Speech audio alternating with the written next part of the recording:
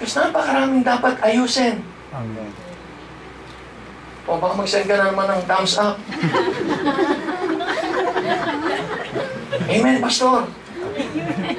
Say the word amen. I don't like the thumbs up. Heart. Daming dapat ayusin sa inyo. There's so many things that needs to be fixed.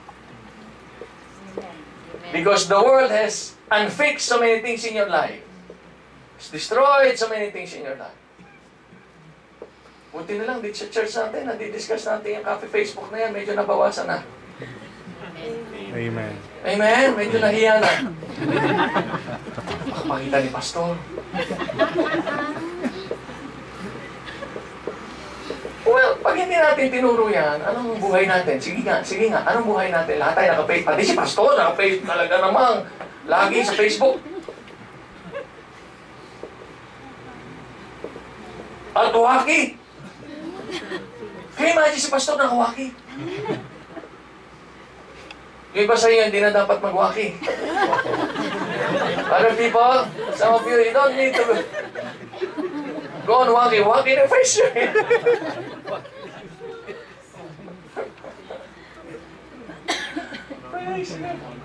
No, you're all good.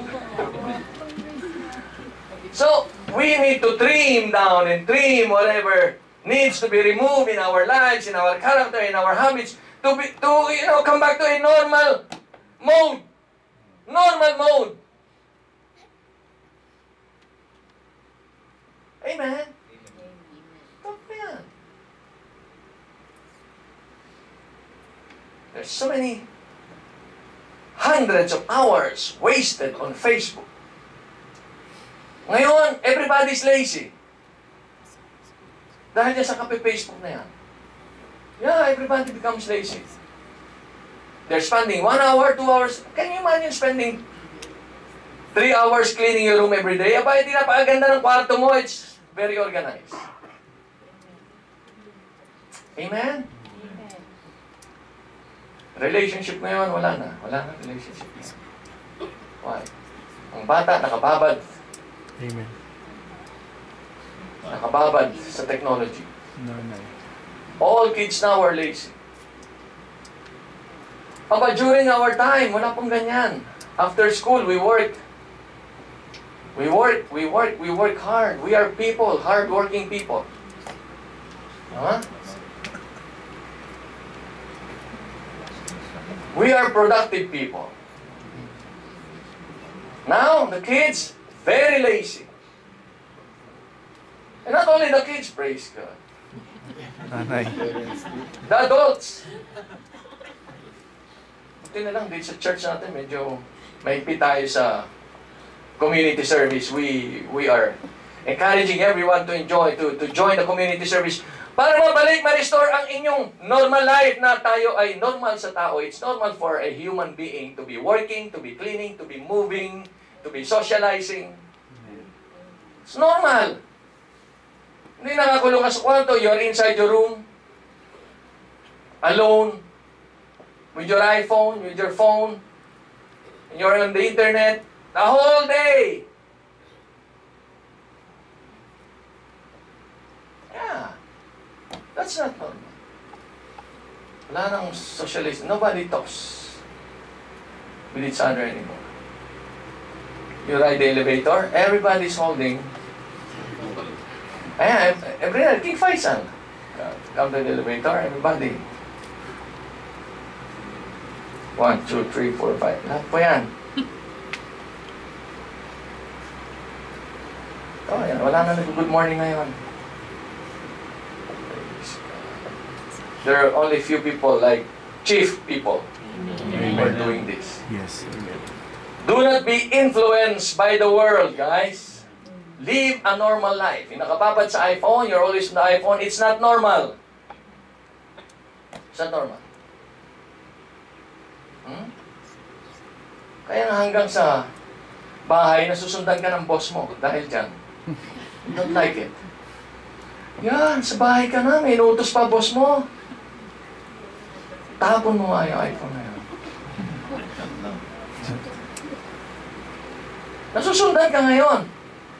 Maski nagbabakasyon ka, even when you're on vacation, they will contact you and ask something from you. Ba't nagbakasyon ka pa?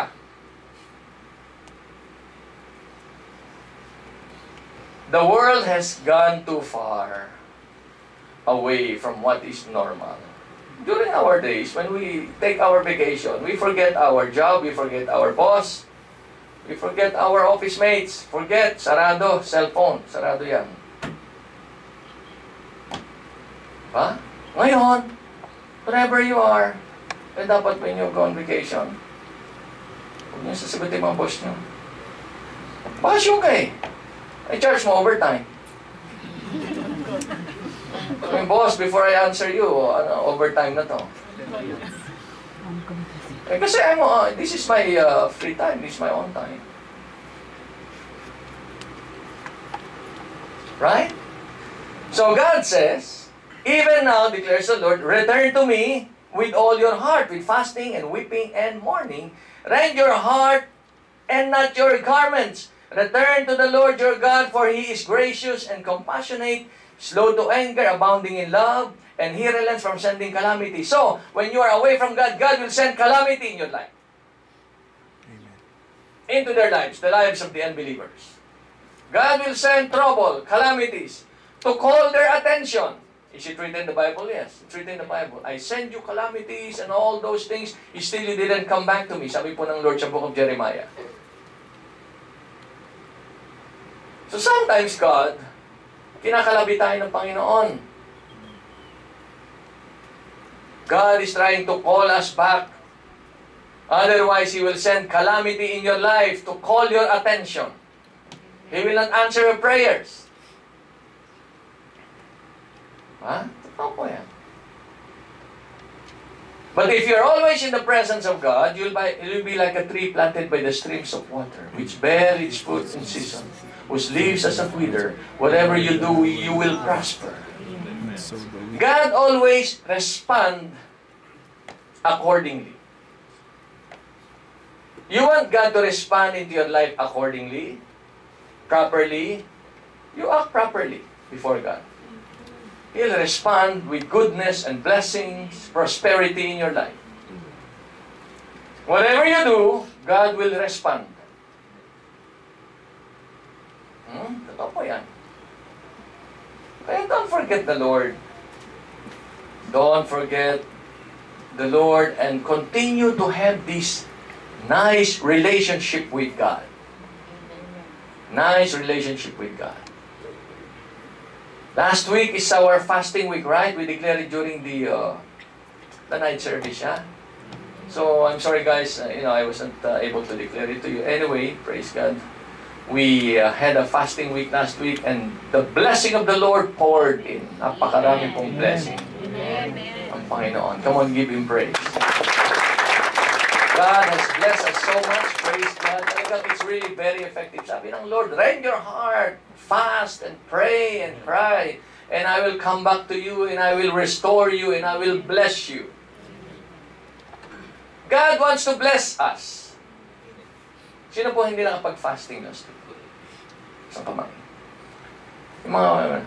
Now, this week is your fasting week. Amen. You eat light breakfast, no lunch, okay?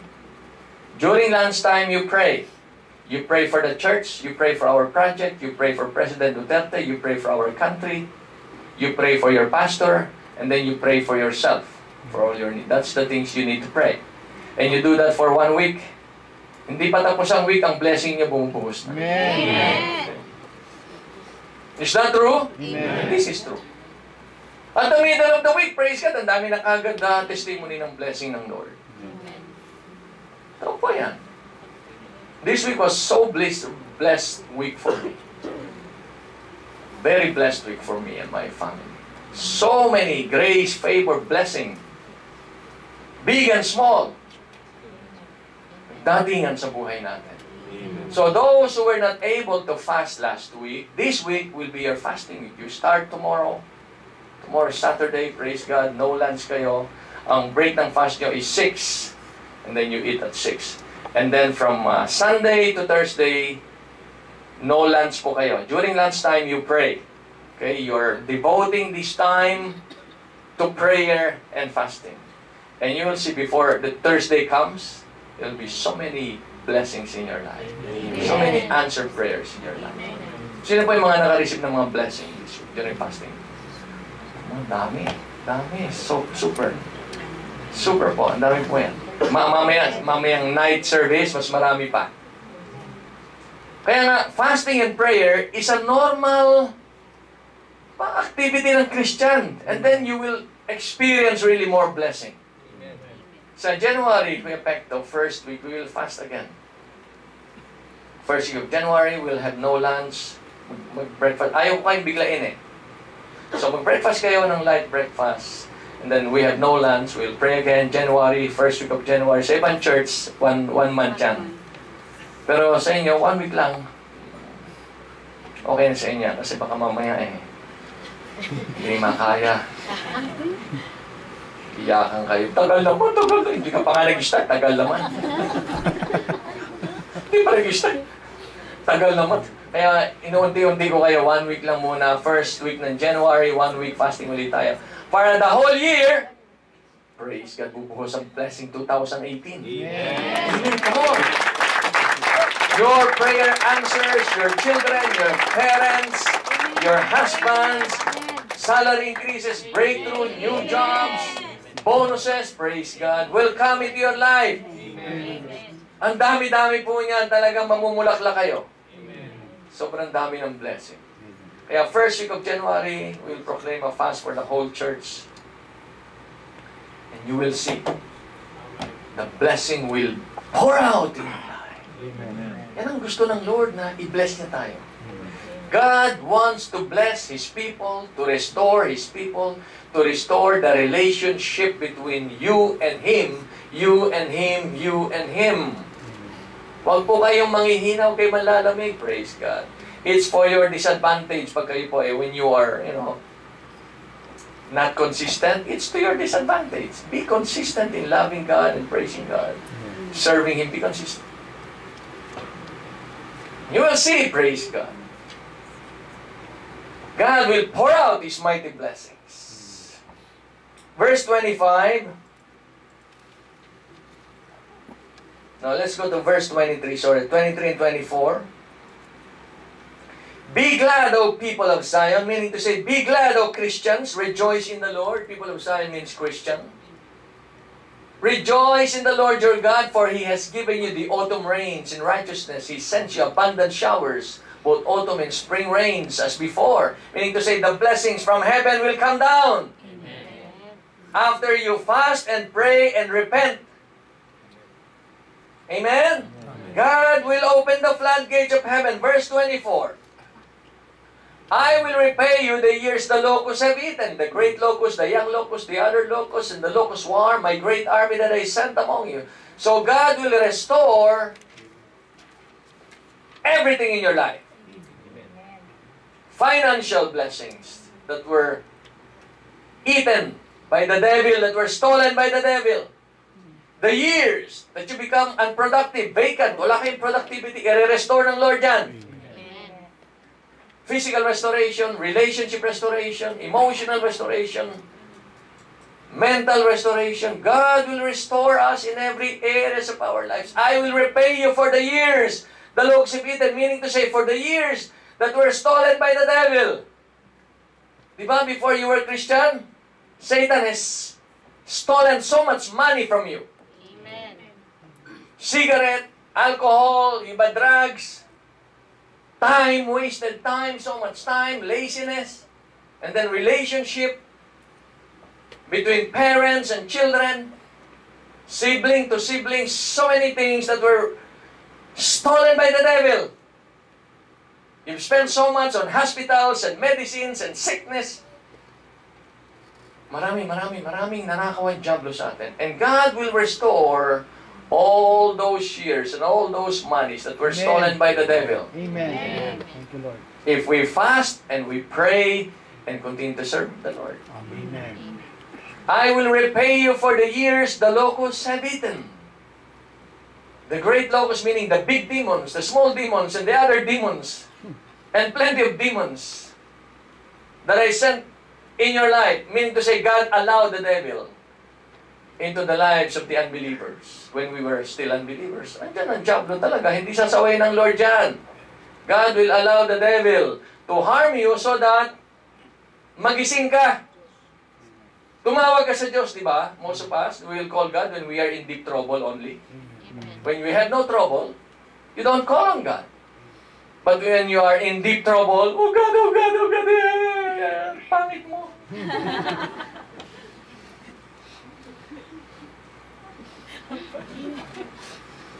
Hindi ba this is right?